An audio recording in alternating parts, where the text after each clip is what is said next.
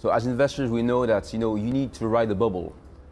Well, until the longer is better, but obviously not until the end, because then you get hurt. So investors, they want to ride this very important theme, because that's the theme of 2023 for the time being. But there are not that many plays. So they are all going into a few stocks which are indeed sensitive to the theme. And you mentioned it, the whole business of NVIDIA gaming. If you look at gaming revenues, they were down 34% year on year. That was the result of yesterday. So the whole business is struggling. By the way, earnings were down year on year yesterday.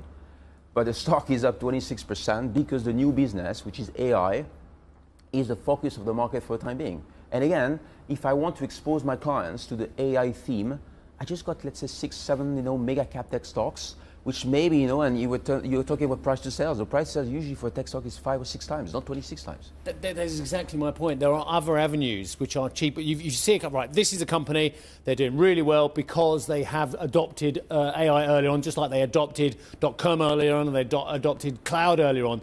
Isn't that a more sensible way to play it than paying up for these kind of premiums? There are 2 other stocks in mind. That's Google, Microsoft. Yep. Do you play it through those stocks if you don't like NVIDIA?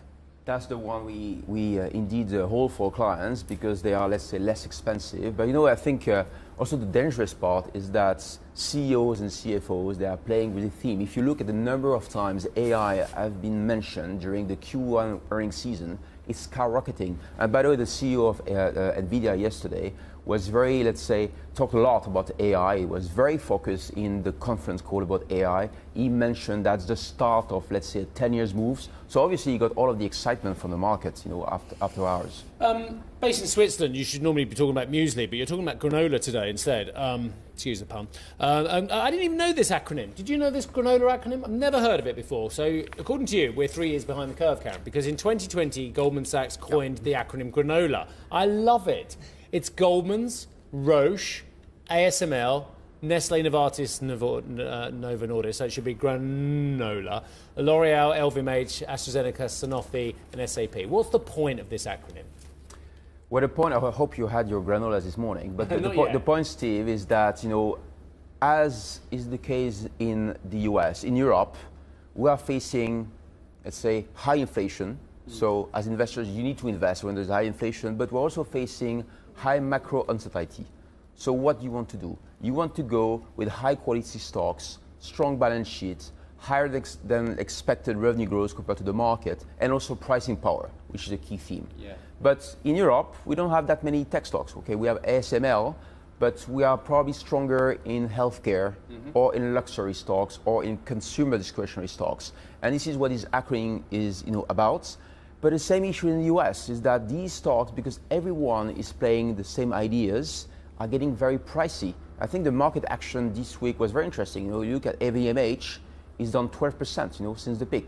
Because as everyone is, invested into the same stock, when you start to get some troubles in terms of macro, look at the IFO expectations, in Germany, starting to head south, then you sell. And what do you sell? You sell what you own. And everyone owns the same stock with, again, a high valuation. So that could be a warning sign also for the FANGs in the US, because that could be, let's say, the part of the market which could get hit, if we do get more troubles on the macro side. So I don't know about both of you, but I actually pick out the raisins in the granola. Is that what's happening here? Read them as extra, or you no, don't? I actually don't like them, but this is what we're talking about here. You've got an acronym, you've got a whole bunch of stocks in there. Are we now seeing some of them just picked out of the breakfast bowl effectively because people don't like them at this price? Yeah, that could be, but no, like in any, let's say, food, you don't need to abuse. You cannot have your 3 times or 4 times granola every day. So I think that's why, we need to be, they are good companies. I think they will stay strong companies. And, in a very Darwinism type of, let's say, move, they will get the survival of the fittest. So they will get stronger and stronger. And this is what exactly is happening in the luxury sector or in the healthcare sector. But we're not getting to a point where a strong company might not be always a strong stock because of valuation. And again, that's the point, is that we'll be in Europe or in the US, these, let's say, very narrow part of the market is getting very pricey, and this is where, we need to be careful. Hi, I'm Joanna Bersecci, and thank you for watching. You can check out more of our videos by clicking on the boxes on the screen. And don't forget to subscribe to our channel for more from CNBC International. Thank you for watching.